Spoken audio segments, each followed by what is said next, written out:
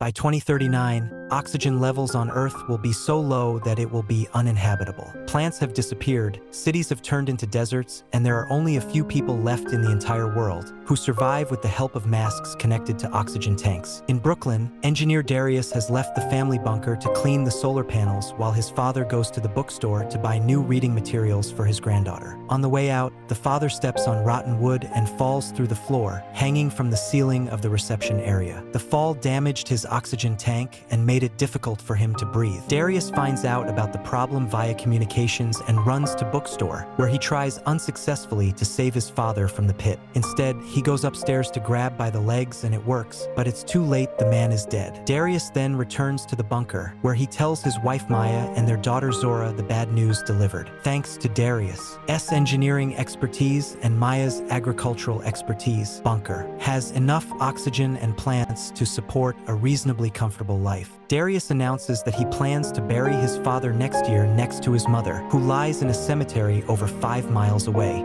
Zora protests about the potential danger of, but Darius notes that they haven't seen anyone in 3 years, so he'll be fine. On the evening of, after the others have fallen asleep, Darius performs maintenance on the machine that keeps bunker running and finds that the oxygen supply only lasts for 2 months. The computer even tells that the system has been hacked, leaving Darius with some difficult decisions. The next morning, Darius says goodbye to Zora and gives her the book her grandfather gave her. Then Zora watches as Darius walks with the body in front of the surveillance camera. In order not to lose contact with him, Zora uses the radio to get in touch with him. He tells him random stories like how he predicted the oxygen shortage and no one believed him, but at least he managed to build one bunker at a time. Unfortunately, Darius never answers, and there has been no news from him for 5 months. Maya and Zora fight alone for survival. It is now their responsibility to exit the bunker and oversee the maintenance of unit. They always take a gun with them when they go outside, but Maya is still angry when Maya goes out alone just to get clothes. Luckily, the bunker has a very thick steel door and a password lock, so they are safe for now. They keep each other company as best they can, but in quiet moments, Darius's absence is obvious. Zora never gives up and continues to send radio messages about family memories to the pre-apocalypse. Maya doesn't give up either and often goes outside to sow the seeds of hoping that one day one of them will actually grow. She also runs fake errors on the computer to teach Zora how to fix any problems. Sometimes Zora says that she will look for S father, but Maya reminds her that she already tried and forbids Zora to go. In the same arguments it often ends with. One afternoon, they were outside after completing the renovation work when they suddenly saw 2 people with a shopping cart coming towards them. They hide behind an old car and watch as strangers try to break into the bunker. They don't succeed, but it's strange that they knew exactly which door to go to. At that moment, Maya and Zora's system reminds them of their oxygen levels, and one of the strangers called Tess hears the noise. So she comes looking for them with her weapon out while her partner Lucas climbs to the roof to search for other entrances. Tess carefully approaches the car but doesn't find the women. At that moment, she hears Lucas trying to warn her of something on the radio, but it's too late. Maya and Zora tackle her to the ground. Then they run to the bunker to get inside and close the door before the strangers can follow them. Then Maya gets on the comms and demands an explanation. Tess swears they mean no harm and that she and Lucas live in a bomb shelter outside Philadelphia with 25 other people. Their air filtration system recently started failing, so they traveled for 3 days to find Darius. Tess claims that she is a physicist who worked with him at university and that she just wants to look at the system he created so she can copy it. She even knows Maya and Zora's names, but Maya still doesn't trust her because Darius never mentioned them. Suddenly, Zora turns off the microphone and starts arguing with Maya about what to do next.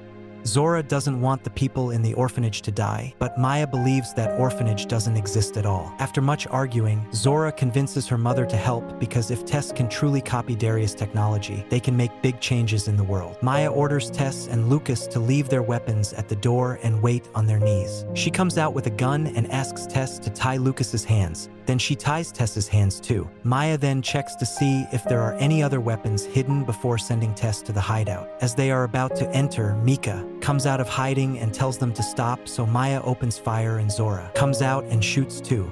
Micah is injured, but runs away anyway and drags Zora into the bunker. So Maya runs in too, closing the door and leaving Tess and Lucas outside. Mother and daughter point their guns at Mika and tie him up as soon as they enter the main room. Maya then uses the link to talk to Tess, who explains that it was just a misunderstanding. Mika is her lookout number, and when he saw her being tied up and led away, he thought she was in danger. Maya doesn't believe her and asks her to leave, so Tess announces that she will get Darius' car no matter what it costs. Tess frees herself and Lucas with the knife and then announces that they are using drill. Inside, Maya and Zora tend to Mika's wound as they continue to argue about whether his story is true. Suddenly, an alarm sounds and the computer reports that the system has been hacked. Zora and Mika try to look at the camera, but Tess covers them. She also retrieves weapon, which Mika dropped while Lucas tries to break down the bunker door with a drill. Luckily, Zora has an idea and grabs some mechanical parts to assemble a small device, which then leans against the door. She activates it, sending out an electromagnetic pulse and destroying drill. Refusing to give up, Tess climbs to the roof and injects carbon dioxide into the bunker, causing oxygen levels to drop. When the alarm goes off, Zora and Maya rush to put on their masks. Maya leaves to solve the problem and Zora stays behind to hold Mika at gunpoint, but becomes uneasy when he starts talking about his young daughter. After much hesitation, decides to share the mask with him while he answers her questions. Micah swears that they didn't kill Darius and that Tess actually knew him before the apocalypse. Outside, Lucas has to wait to attack the door, but he gets distracted when he sees something in the garage. He drags Tess there, but before they can enter, the emergency lock is activated. Just then, Maya climbs onto the roof and opens fire, forcing her to hide. After a few seconds, the duo comes up with a plan. Tess starts shooting at Maya while Lucas runs towards the bunker. Inside, the air is clearing again, and there is a risk that they will drop their masks, so Mika takes the chance to wrestle with the rope. Tess suddenly comes out of hiding and acts like she's giving up. But it's distracting, says Lucas. Can jump on Maya from behind, starting a fight that breaks Maya's leg. In return, she hits him with a mop and hurts his ear. Unfortunately, Tess surprises her from behind and knocks her out. At the same time, Micah frees himself and attacks Zora, who pushes him off by pressing her thumb against Micah's wound. However, Micah finds her weapon and holds her at gunpoint. Minutes later, Lucas and Tess uncover the camera while holding Maya hostage. Micah ties Zora up and tries to open the door, but he can't without the code. Suddenly, he starts feeling dizzy because of all the blood he lost and falls dead on the spot. Outside, Lucas threatens to shoot Maya if Zora doesn't open the door, but the microphone is still muted and Zora can't explain herself. Thankfully, Micah's radio is nearby, so she drags it over with her feet and tells the group that she's tied up and Micah is dead. Tess demands Maya to open the door from this side, but she reveals a special badge is needed together with the code, and that badge is inside to prevent people from entering. Desperate to help her daughter, Maya eventually admits there's another badge, but it's far from there. She has a working car, so Tess agrees to leave with her while Lucas stays to keep watch.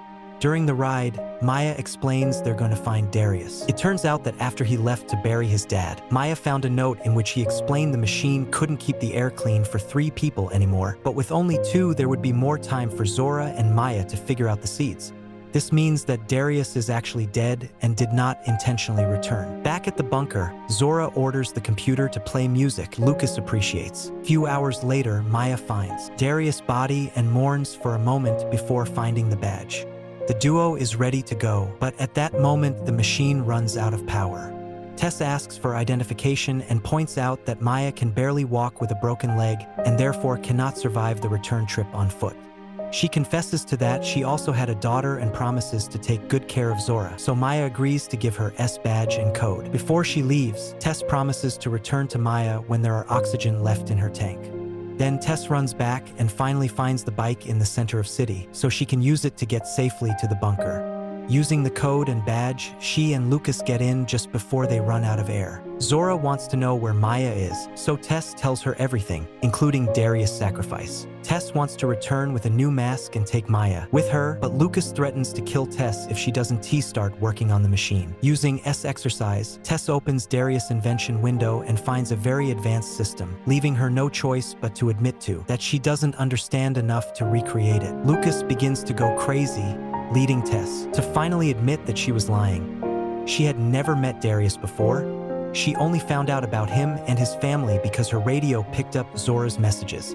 She knows enough about technology to help out at Vault, but she didn't expect the machine to be so complex. Enraged, Lucas immediately shoots her. As Zora has a breakdown, Lucas sits next to her and points out that she knows enough about the machine and the bunker, so he wants her to teach him how to use it yet refuses to untie her. Back to Maya, she sits in the car while thinking about her family. She notices she only has 21% of oxygen left, concluding nobody will come for her before it runs out. At that moment, she's shocked to see something on the ground. It's a little plant starting to grow out. She removes her mask for a second and confirms the air is getting cleaner, which gives her hope. Inspired by the desire to continue surviving, Maya attempts to charge the car's solar panel. In bunker, Lucas throws away Tess and Mika's bodies to get rid of the smell. He then grabs a can of food, but Zora refuses to tell him where the opener is, so he breaks the can to open it. Zora calls him at because he stayed here instead of going back to help his orphanage, but he doesn't care. Suddenly, the alarm sounds, indicating a problem with the cables. Lucas agrees to untie Zora so she can take care of it, but only gives her enough oxygen for a few minutes so she can't escape. Zora climbs onto the roof and puts the cables together, only to find out that it was Maya who ruined them for. After a warm reunion, Zora tries to go back in, but Lucas doesn't open the door because wants to see she's suffering. The duo then hatches a plan. After a few seconds, the alarm rings again, so Lucas goes out and sees Zora lying unconscious on the ground.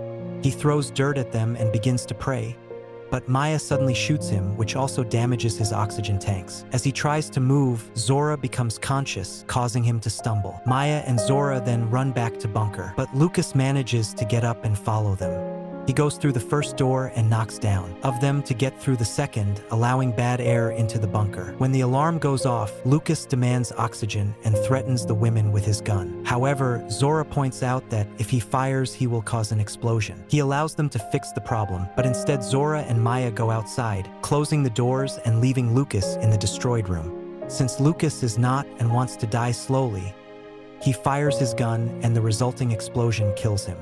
Outside, Maya and Zora survive thanks to their masks and escape in a car, but they are low on oxygen. Remembering Mika's story, Zora drives through the city with them, trying to find shelter, but they find the doors locked and pass out on the stairs. A few moments later, Maya woke up shocked, clean, and rested. The people from the orphanage heard her and saved people, and now Zora shares Darius' car with them. With the help of survivors, the mother and daughter work together to sow new seeds and bring vegetation back to the world. Don't forget to subscribe to our channel.